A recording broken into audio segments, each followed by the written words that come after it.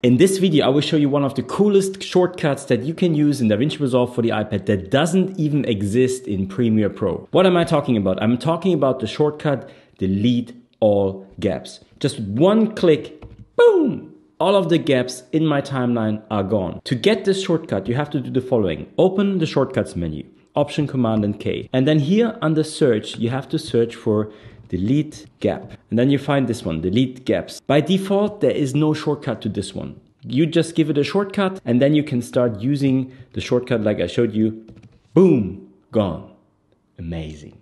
I promise this alone will make you a faster video editor if you don't have to delete all the gaps by hand. You can just hit one button. If you want to learn more about DaVinci Resolve on the iPad, I have a masterclass where I teach you from the beginner to advanced. If you're into that, look into the description. I have a link there. You can always sign up for that and come to our community. And I hope this video was helpful. If yes, hit like, subscribe, ding a ding a the bang bang gong, and we see us in the next video. I'm Daniel. Bye.